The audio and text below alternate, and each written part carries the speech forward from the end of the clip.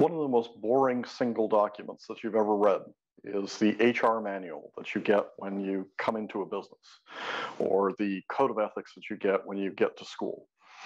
And the reason it's so boring is because you know all this stuff. It's pretty obvious. And that's not where ethics is interesting.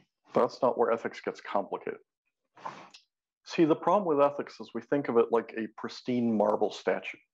We think it's one of these ethereal, pristine, never-changing things, and right is right and wrong is wrong, and that's it.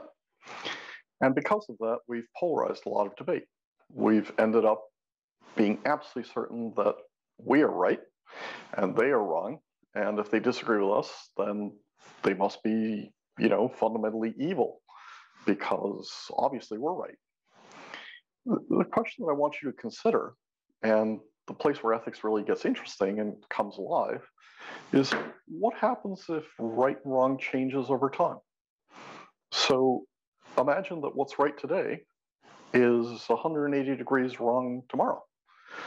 And there's three things that I really want to convey to you. The first is that technology fundamentally changes ethics. The second is that technology is exponential.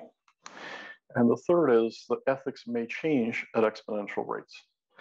And that has a series of implications for you, for your descendants, for how your descendants judge you, for how your business operates, and how your business is regarded today and in the future.